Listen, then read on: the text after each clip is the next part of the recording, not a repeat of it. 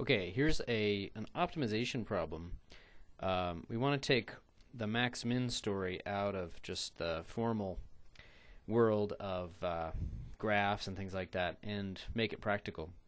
And we're going to do various variations on this. This is one of the simplest. The problem is to find the dimensions of the rectangle with a fixed area and having smallest possible perimeter.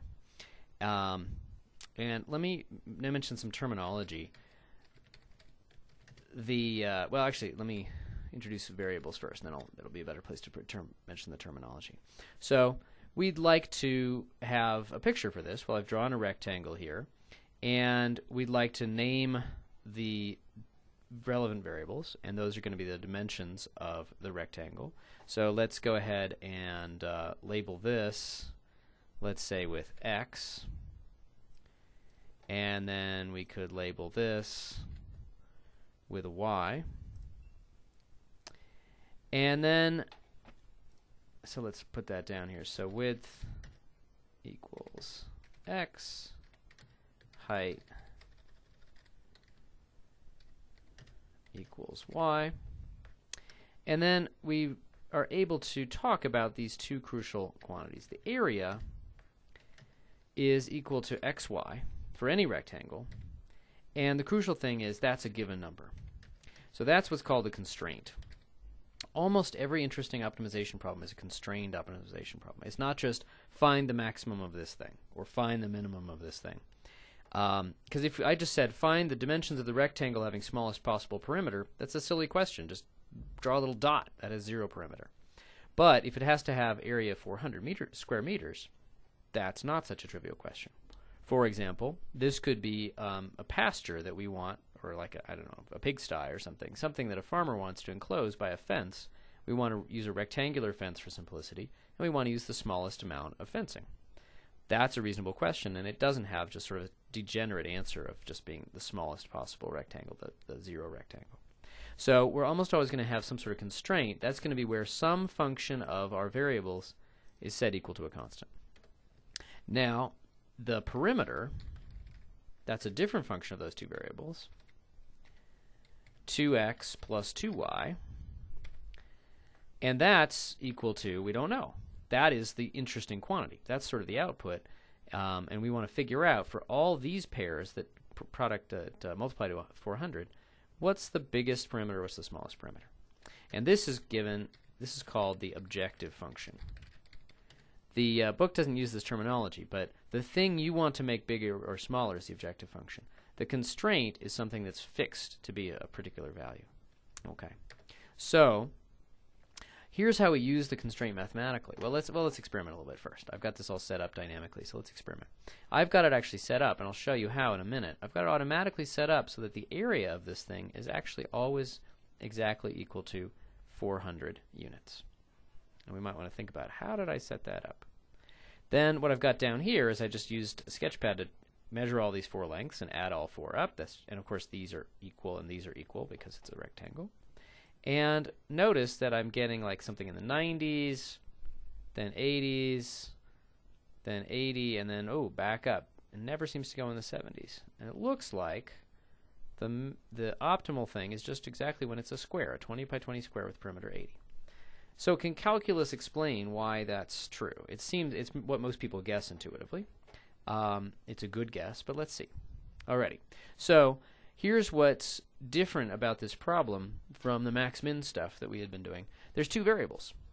We don't know how to deal with 2 variables, but that's what the constraint is going to be for. That's going to allow us to eliminate a variable. It's very much like, it's similar to related rates, where we had a master equation and often an auxiliary equation. Analogous somewhat to the master equation is the objective function, the thing we really care about. And the auxiliary equation is very similar to the constraint here. It allows us to eliminate a variable. Okay, so what we'll do is we'll just solve this for one of the variables in terms of the other. So y is going to be 400 over x. And then that allows us to express the perimeter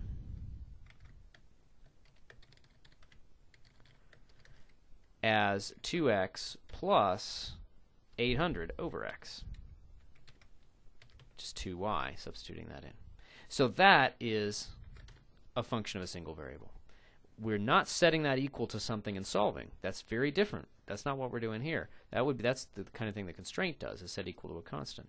We want to maximize this function, and that's where the calculus comes in. Okay, so we're going to take f prime of x. That's going to be 2 minus 800 over x squared. Oops. Because the derivative of x to the minus 1 is minus x to the minus 2.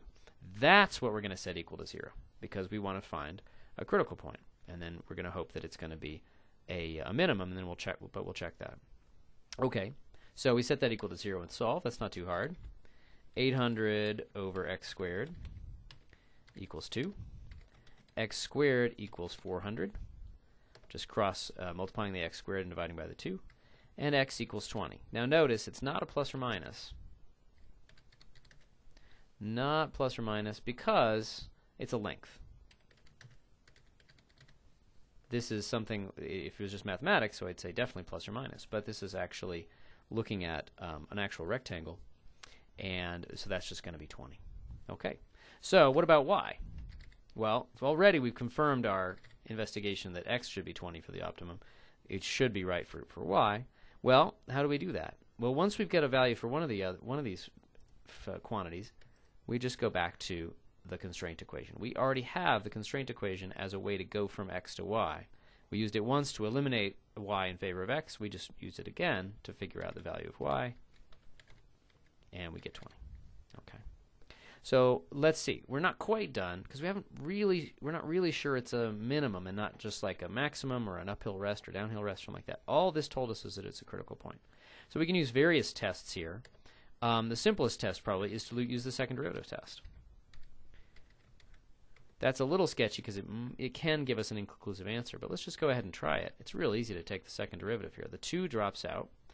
800 times x to the minus 2, or minus 800 times x to the minus 2, becomes plus 1600 times x to the minus 3. And so remember, we only care about that at 20. And so that's 1600 over 20 cubed. We don't really care about what that is exactly. We just care about that it's positive. And remember, if you have a positive second derivative concave up at a critical point, that's definitely going to be a minimum. And we're good. So now I can reveal to you, I could have revealed to you a little while ago, but I'm going to reveal to you on the second page how I actually set up this rectangle to definitely have this area. I used the constraint equation. And so you don't have to do this, but just wanted to illustrate again the role of this constraint. This guarantees, if y is 400 over x, it guarantees that I get the right kind of rectangle. So what I did was I just have a point that's guaranteed to have x being some number and then y being 400 over x. And so these are all rectangles with the same area, and the optimal one was the square. Okay. So one thing that is nice about this, but it's also a little misleading, is the beautiful symmetry of the answer. Not all optimization problems have beautifully symmetric answers, but in general, almost always, if an optimization problem is symmetrically posed, like this one, there was no difference between the roles of x and y, then it usually does have a symmetrical answer. So in the next video, I'll show you a problem that purposely breaks that symmetry, so it's not that easy to guess what the answer is, but it'll still have a nice answer.